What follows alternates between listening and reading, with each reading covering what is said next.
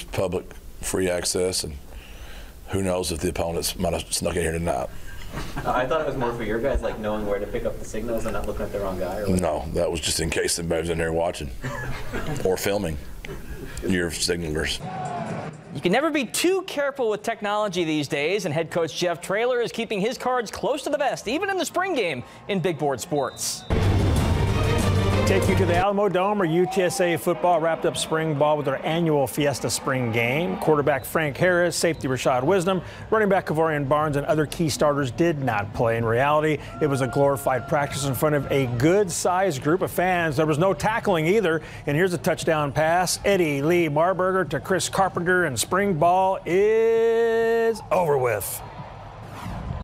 I got to see, a lot of younger guys go out there and play, and it's great potential out there.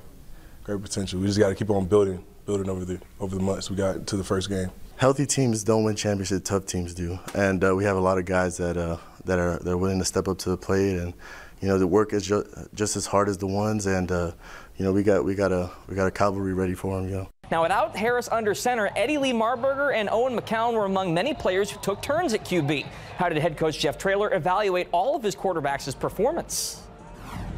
I thought both quarterbacks looked really good, honestly. I was disappointed with that next group that came out there, but Eddie Lee has great command of the offense, made some really good throws down the field, great escapability with his feet, as was Owen. Owen was very accurate, very escapable with his feet.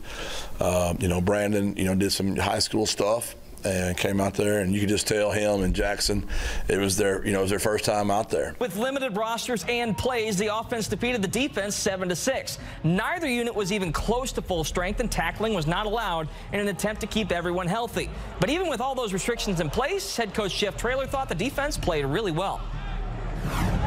We pulled so many of those guys out. His call sheet was probably about that wide because he just couldn't call many pressures, and it's tough coaching defense for me because I'm like, get Brandon Brown out, get Cyrus out, get Joe Evans out. Coach, we're running out of people. I don't care, get them out. So it's tough on him just because of his calls, and he really can't do much. So there's a lot of just odd front quarters, which is easier to call the offense against, and it's still good. It's just good to get to watch the kids. The 13th season in UTSA football history will begin on September 2nd, which is 140 days from now in Houston against the Cougars.